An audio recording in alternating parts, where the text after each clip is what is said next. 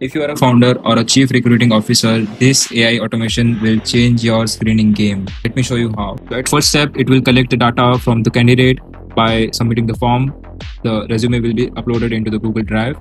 After that, these two nodes will collect the personal data as well as the qualifications, which includes like skills and communications and education and all this stuff. After that, both the data combines, and then finally the profile gets summarized. After the profile summarization,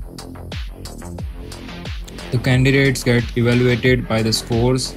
I have put from 1 to 10. After that, the candidate score get been filtered by this filter node. Here, if the score is above 5, it will be considered as a good profile, and it will be passed on to an interview. So if the profile is good, then the mail will be shoot as for interview, and if the profile is not good, it will be rejected. So let me show you how it works. First, I will execute the workflow.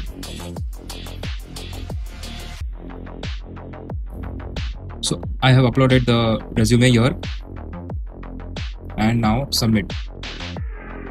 So if you can see, the workflow is in motion.